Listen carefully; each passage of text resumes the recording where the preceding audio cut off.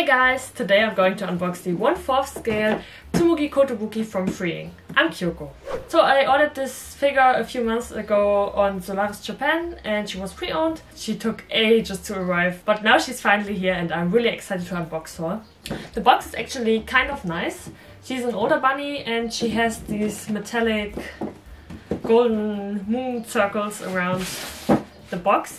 And a funny detail that I noticed is that there's the figure of Mugi as a bunny on the moon, and I don't know if you know it, but in Japan people think or see a bunny in the moon, so yeah, that's a cute little detail on the packaging. So she was pre-owned, but I don't think the box has been opened yet. At least the tape still looks here, but yeah, let's just pop her open. She's actually just the second bunny in my collection and the first one with real tights, so I'm excited to experience that. The box looks a little bit worn, but I don't mind that at all. Oh, I'm so excited! And she actually looks very big.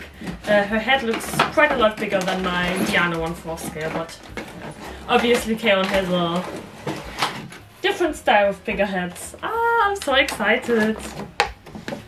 Oops. She's a little bit top heavy, so let's rather put her down like that. And yeah, the inside of the box is just golden holographic material as well. But we're not here for the box. So I think she's actually brand new, or somebody put a lot of effort into packaging her again, because she's wrapped up everywhere still, and oh my god, she looks amazing! Yeah, all the protective packaging is still on there and the box was sealed as well, so yeah, I don't know, maybe she was new or somebody just bought her and never unboxed her. Okay, so the bunny ears come pre-attached. She's really big. I really like her. I think she's actually one of the oldest, or at least one of the older Freeing bunnies. Okay, yeah, I really like her face. It's really cute. I mean, glossy eyes would be nice, but we all know Freeing doesn't do glossy eyes. I really like the shading of her waistcoat or something, of her top.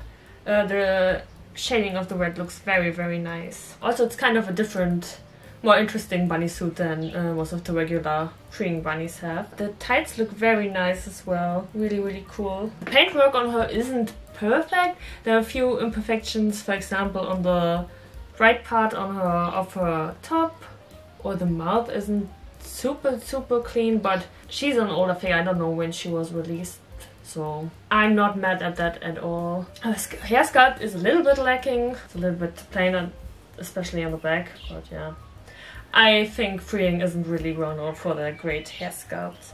But the sculpting of the ears looks very nice. They look very puffy and they look like real leather, and they hit the trademark thing on the inside of the ear, so that's kind of funny. Okay, so obviously there's not much assembling to be done. You just pop her out of the box and she's ready to go, but she's very sturdy and I really like her. I'm very happy that I bought her. I also like her kneeling down pose. I think she's one of my first sitting or kneeling figures. I don't think I have any other ones, except maybe my Ciel, which is sitting on a horse. But yeah, that's something different. And I also like that the pose isn't too sexy or too revealing or anything, because obviously Mugi is a younger character, so yeah, I think they really did a great job on her. I have to say the shoes aren't my favorite design-wise. They look a little bit like old lady shoes, but that's okay. At least the ankle straps are attached to the shoe. I think with most of the newer Freeing bunnies, the ankle strap isn't really attached to the shoe. It's more like a bracelet kind of thing. Her nails are also painted, which is cute.